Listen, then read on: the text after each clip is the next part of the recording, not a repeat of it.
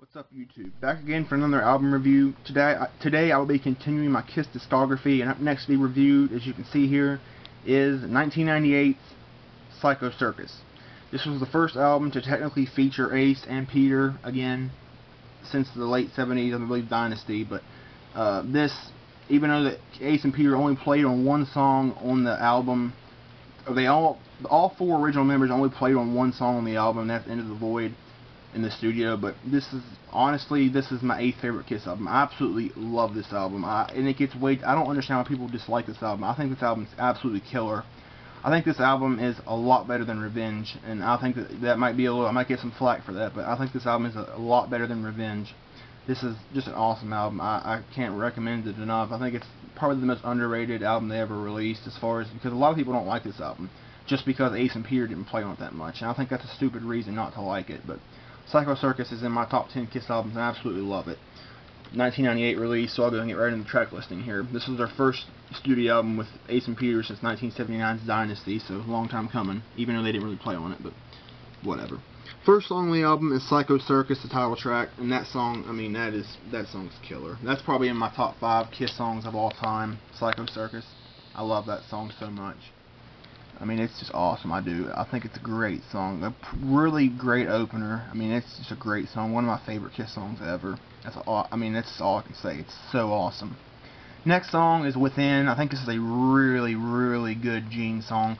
I love the intro guitar riff, and I think that's played by Tommy Thayer, but I love Within. I think it's so good. Eerie, kind of creepier song. I love it. It's so like metal, like grunge sort of. I love Within. It's one of my favorites on the album. Next song is I Pledge Allegiance to the State of Rock and Roll, and I love this song too. This is just you know, Paul Stanley personified right here. I mean, I just love this song. It's so catchy. They actually played this live in 2004 on the Rock the Nation tour once or twice. But I Pledge Allegiance to the State of Rock and Roll is a great song. One of my favorites on the album. One of the best Paul Stanley songs for sure. Most underrated as well.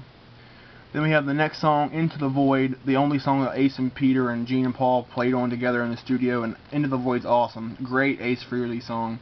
Honestly, I think this ranks right up there with Shock Me and, you know, everything else Ace did singing in the band. But Into the Void's awesome song. I love it. I love Ace in it. I think he sounds really good in it. I just love this song. One of my favorites on the album. Then we have We Are One. It's a great Gene ballad. I think this is a lot of the songs on here. Well, not a lot, but some of these songs on here are kind of Beatles influenced, I think, and We Are One sounds a little bit Beatles influenced, because obviously Gene was a big Beatles fan, and so was everybody else but in the band. But We Are One's a great song, great ballad, very underrated Gene song that doesn't get enough credit. We Are One's awesome. I love that song. Then we have the next song, You Wanted the Best. This song's okay, and you know, it's not bad. A lot of people hate this song, but I think it's actually pretty good. Or not pretty good, but it's decent. All four of them are singing on this song, so I think that's cool. But other than that, I'm not really a big fan of the song. So it's one of my least favorite on the album, but it's still a pretty good song overall. Really is. Then we have Raise Your Glasses, and Raise Your Glasses is my second favorite song on this album. I absolutely love that song. It is so awesome. It's just a, you know, it's kind of like a celebratory, like, you know, we are the champions, raise your glasses, like, you know, toasting to whatever. But I love this song so much. Great Paul song. One of my favorite Paul Stanley songs ever, and my second favorite song on this album is behind Psycho Circus. I love Raise Your Glasses. It's amazing. So good. Then we have I Finally Found My Way. This is a Peter ballad, and this is okay. This sounds a lot like the Beatles too, but this isn't.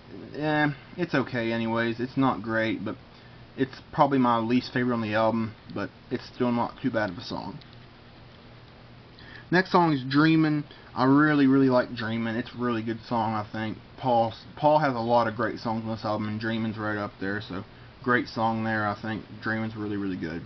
Then the last song on the album is Journey of a Thousand Years, and this song is absolutely killer. Great Gene song. This is so different. A lot of the songs on here are really different sounding, and Journey of a Thousand Years is different with the orchestra, and it's just awesome. I love Journey of a Thousand Years.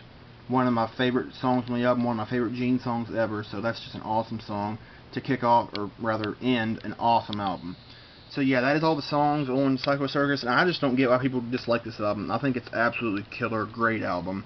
I really do. It's my 8th favorite Kiss album, which is saying a lot because Kiss has a lot of good albums. So As far as my rating goes for it, I'd give it at least an 8 out of 10, probably an 8.5 out of 10, because I absolutely love this album to death. I really do. I think it's very undervalued. So yeah, that's my review of Kiss at Psycho Circus. Thank you all for watching. My Kiss discography will continue, as well as other album reviews in the future. Thanks for watching.